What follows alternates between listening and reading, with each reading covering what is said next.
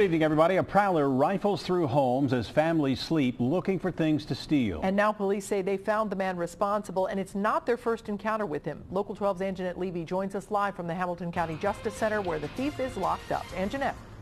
Well, Cammie, Matthew Vocke faces 7 counts of burglary. He served time in jail and prison for other crimes, but these string of burglaries actually concerned police quite a bit because they were particularly bold.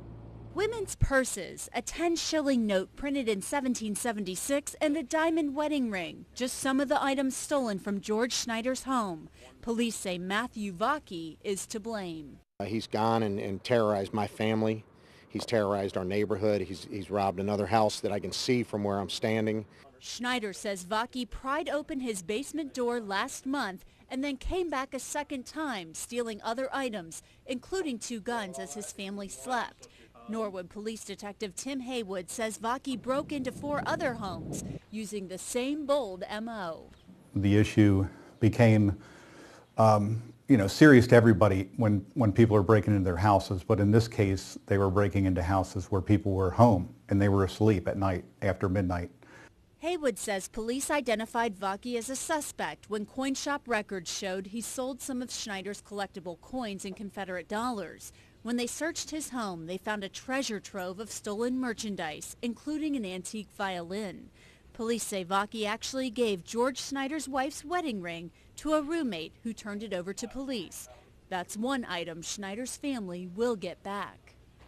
I think that that's probably the most important thing. I mean, it's going to make her happy, and that's something that means something to her and our family. So that's something that can't be replaced. And so far, one of the items that George Schneider is not getting back is a gold pocket watch from the 1800s. It's a family or heirloom that's actually engraved with his father and grandfather's name. He had hoped to pass that along to his son someday.